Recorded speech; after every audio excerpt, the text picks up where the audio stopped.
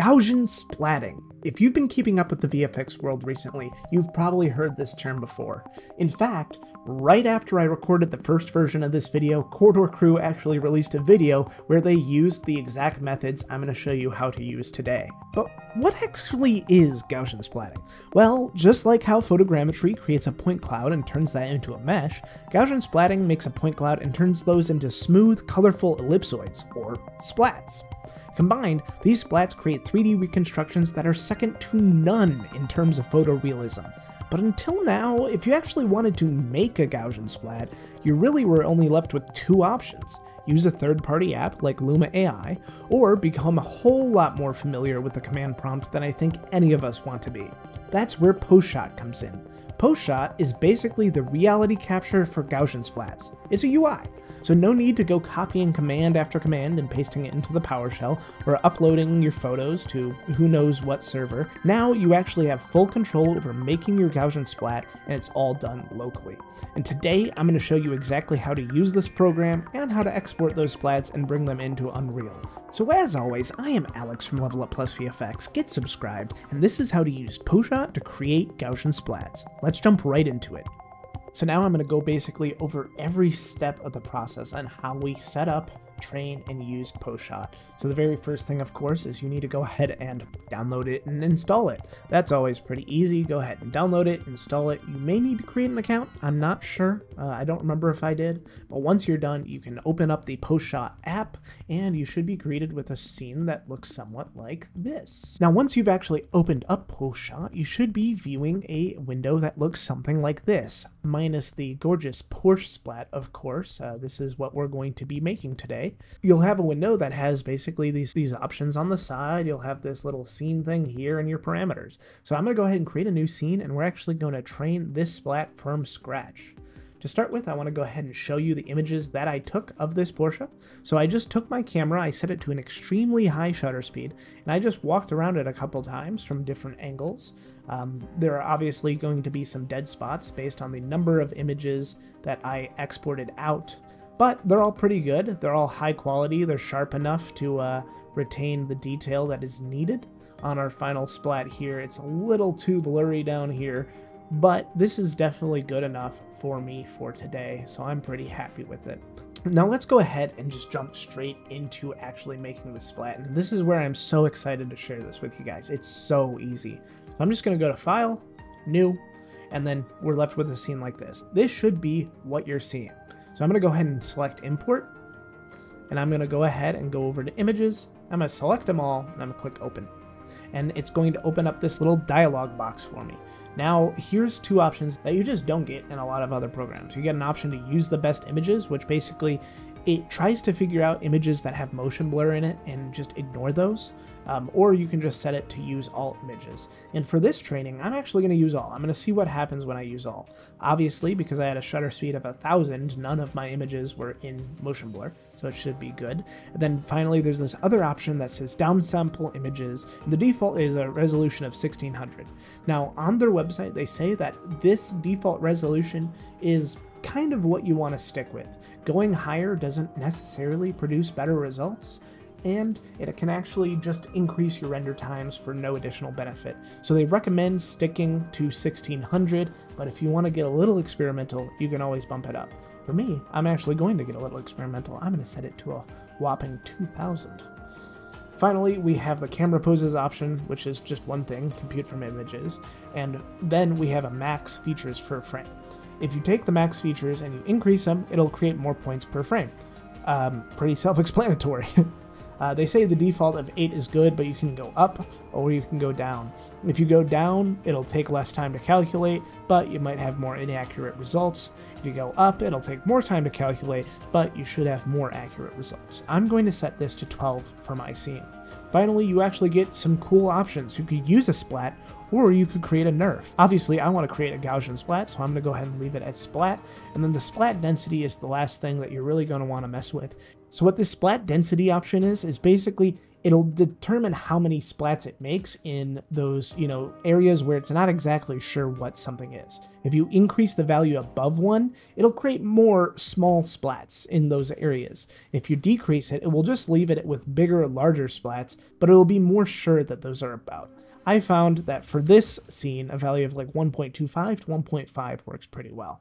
Now, you can set it to stop training if you want after 30, or you can just let it train forever. From some other resources I found online, they say that a value of 300 is like the final point of no return, where you really stop seeing any benefits. You stop seeing a lot of benefits after 30, so we can just leave it at 30. And that is basically all the settings that you need to know about. I have not messed with this create sky model setting, and I haven't really messed with anything else. So once we click import, it's just gonna start the training right away. First, it'll basically do the same process that reality capture does. It'll try to figure out where the cameras are, then it will create a point cloud, and then finally it will create your Gaussian splat. And the cool thing is you get to see this all in real time. Now here is the first big caveat. When you train in PostShot, I've noticed that it is noticeably slower than just training it in command prompt. When you're using things like Anaconda and the Gaussian Splatting actual repo from GitHub, it is faster to train to 30,000 than it is in PostShot.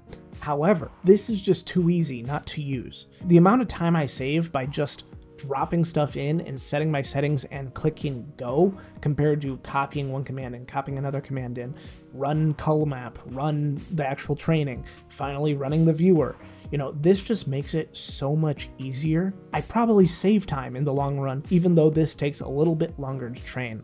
So I'm going to go ahead and click import, and I'm going to record my screen while it does all of its processing, and I'll see you guys when it's done.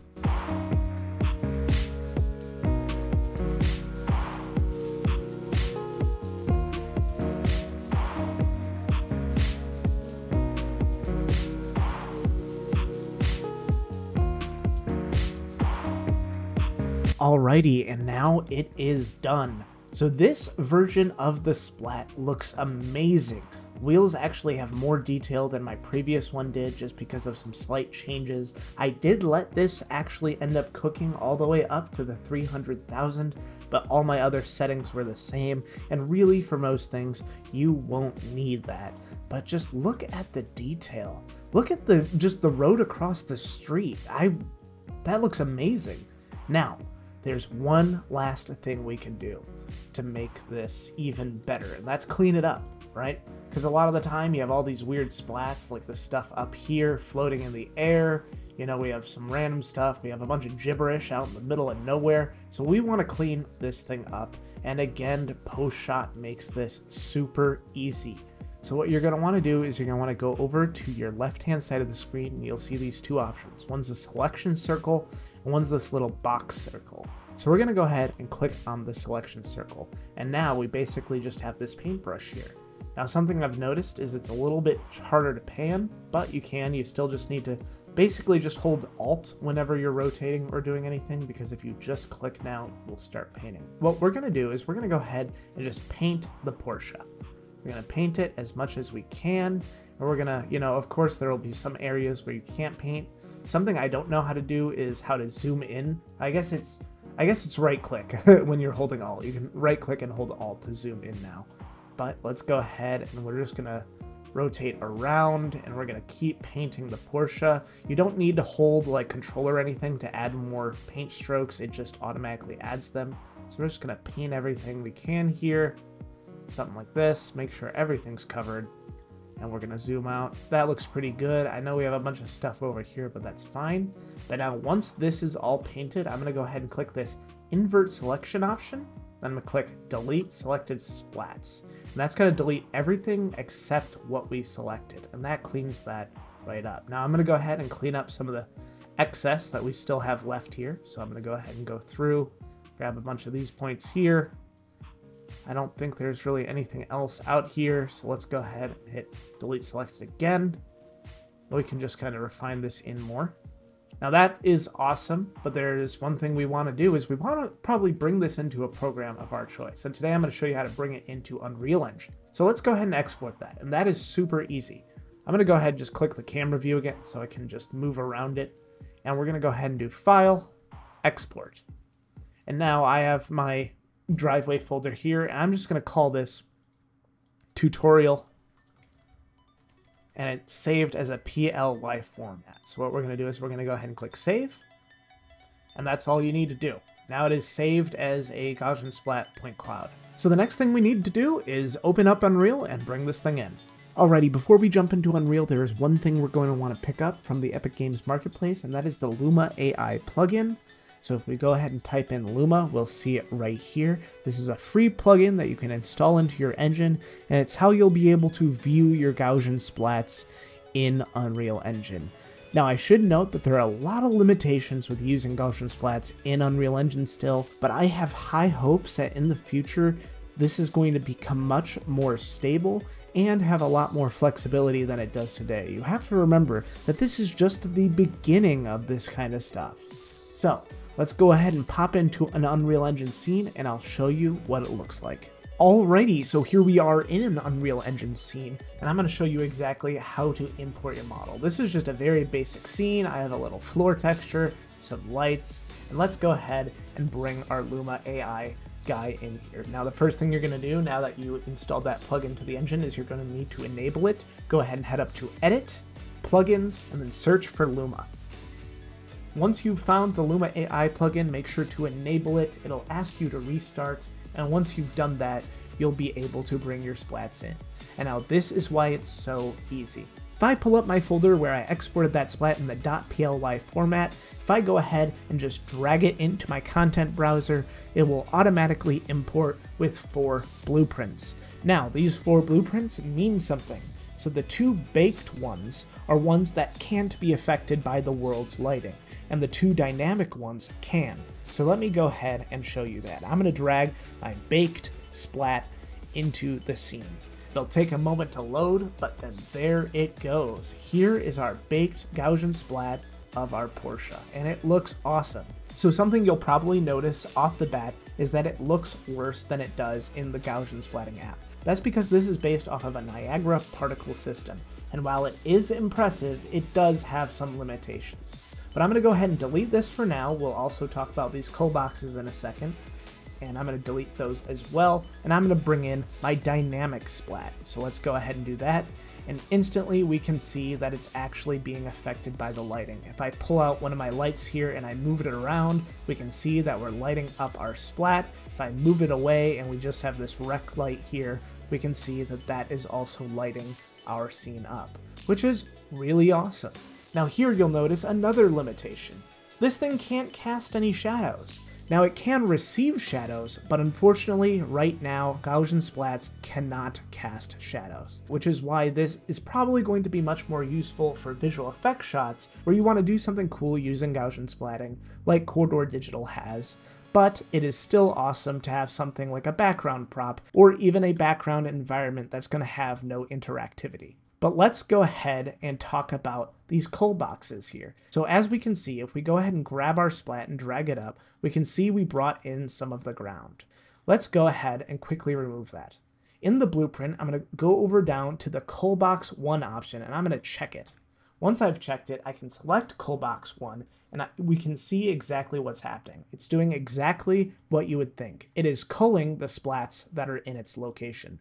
So I'm going to go ahead and bring it down right until it's above the ground, and then I'm going to scale it to so we can actually just get rid of that ground. And now we have a much cleaner looking floor. It is worth noting if we just click on the blueprint and drag it down, everything will move with it, including our coal box, so that makes it easy for us.